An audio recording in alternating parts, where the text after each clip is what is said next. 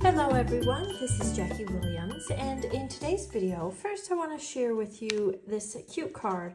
I actually received this from Shelley Gardner for a milestone, and I thought it was so cute. And I've had it sitting on my shelf for some months now, but I wanted to share with you some variations of this very simple idea. Now for tonight's project, I'm going to be using the Circle Sayings bundle.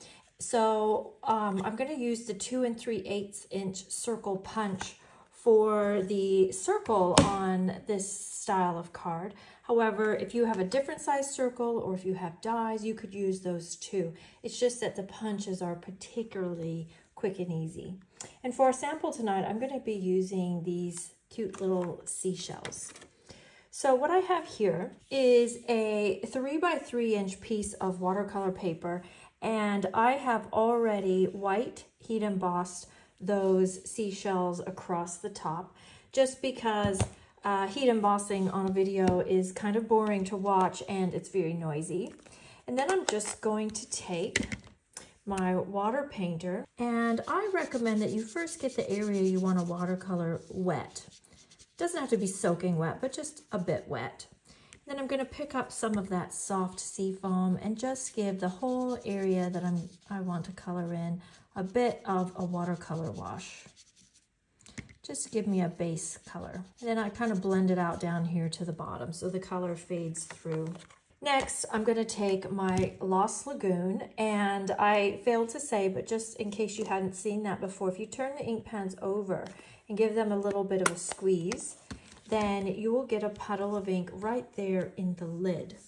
And you can just pick up from there. If you're doing large amounts of painting or large areas, you could use your ink refill in a separate container, or just drop some ink refill right here in the lid, and then when you close it up, it will just go into the ink pad. Okay, so something like that. You can see that I've watercolored here fairly messily, so I haven't been overly careful with that. I'm just going to let that dry just for a few moments, and then I'm pulling out Pretty Peacock. These two colors are so nice together, the Pretty Peacock and the Lost Lagoon.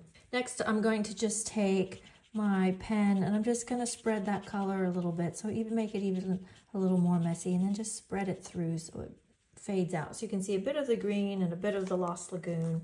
And then I'll take the Pretty Peacock, just little bits of it, and just add a little bit of color in through those shells and starfish. And because it's so wet, the color is just kind of bleeding to fill the space, and it's going outside the lines just a little, but I don't mind that at all. Now, if you'd like, before it's completely dry, you can take a bit of the new Wild Wheat. I just like this little touch of brown / yellow, just to kind of lift it a little.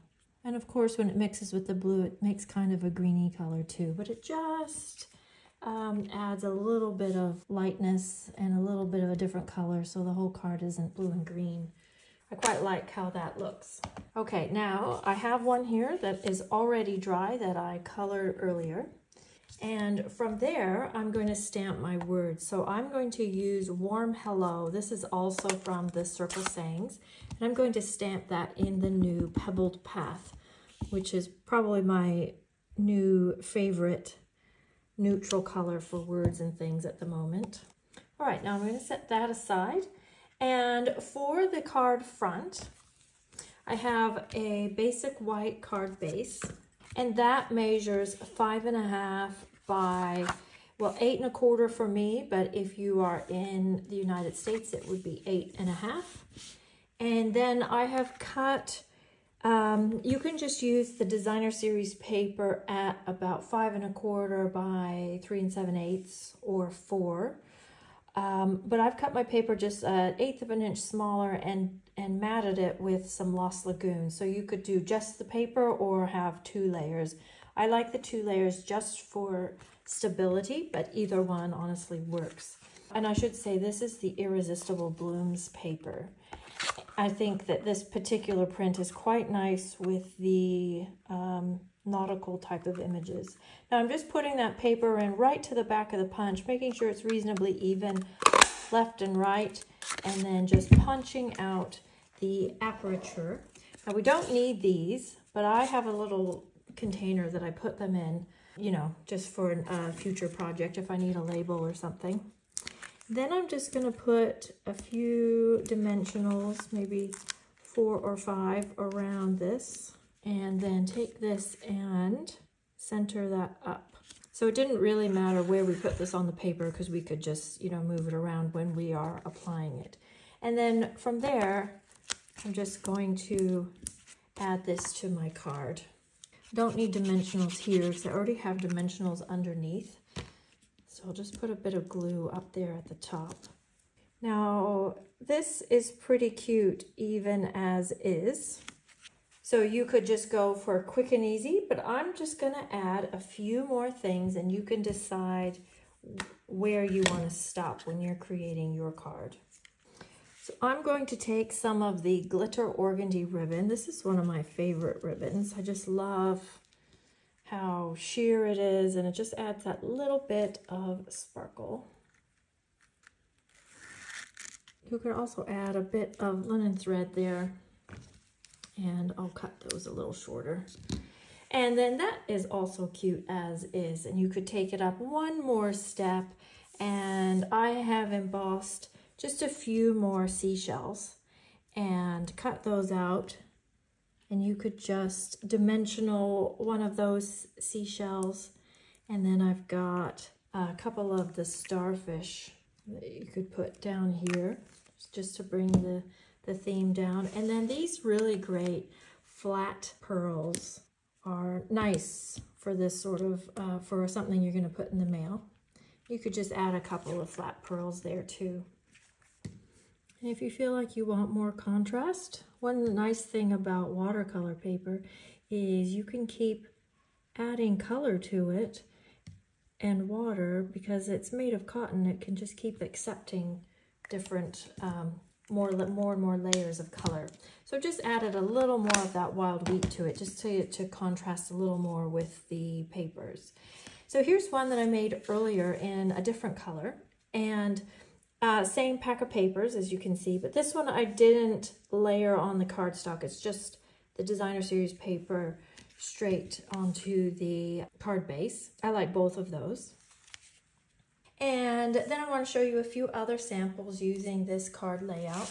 So here's a very simple one that is just a piece of printed paper, and a card base with some words and embellishments.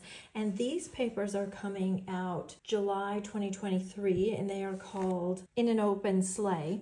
And they're really nice, Christmassy, wintry type of prints with these picture sort of prints in it.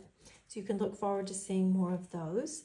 And then these are a couple of samples that were fairly similar to each other, even similar colors coincidentally. And these ones are older ones from my stash, but it's actually the exact same design where you've got the aperture, the circle die cut or punched out with then some images behind. And this one's with adorable owls, and then this one was a Christmas gnome set we had probably 2 or 3 years ago. And then this is a sample using the very cute It's a Science set. This one, I don't have anyone in my family who's a scientist, but I still thought this was just so adorable and I loved it. So I've made a few things with it. So this is the same design, but again, I've stepped it up just a little. I put that mat underneath here, but I've also put then a third layer with that flag shape through the middle, and then just punched all the way through all three. And then we've got, you know, the microscope and then the cute little saying. I thought this one was quite fun. Then my next sample uses this new set called Courage and Faith. And if you are someone who doesn't prefer biblical words, you could just substitute in words of your choice. But these little curved images are quite useful around a circular aperture. So this is what I came up with. And I white embossed those wreath type images and then just added a nice 3-dimensional flower. So this one is fairly simple with no extra layers in it. And then I decided to step it up and made that aperture actually a shaker card, as you can see. And this one I've used the Masterfully Made papers and the paper florist dies to create this beautiful three-dimensional flower. That's just one of the many flowers in that set. And then my last sample is also a shaker card, this one using the Zany Zoo. And this one I've put the words then underneath or inside the shaker, and then my image and words on the outside of the shaker. So there are all my samples to share with you today. I hope you enjoyed that and that you enjoy using this simple template using the 2 3/8 circle punch and have fun making these cards. Leave me a comment, share this video with your friends, and of course subscribe, and I'll see you next video. This is Jackie Williams. Bye-bye.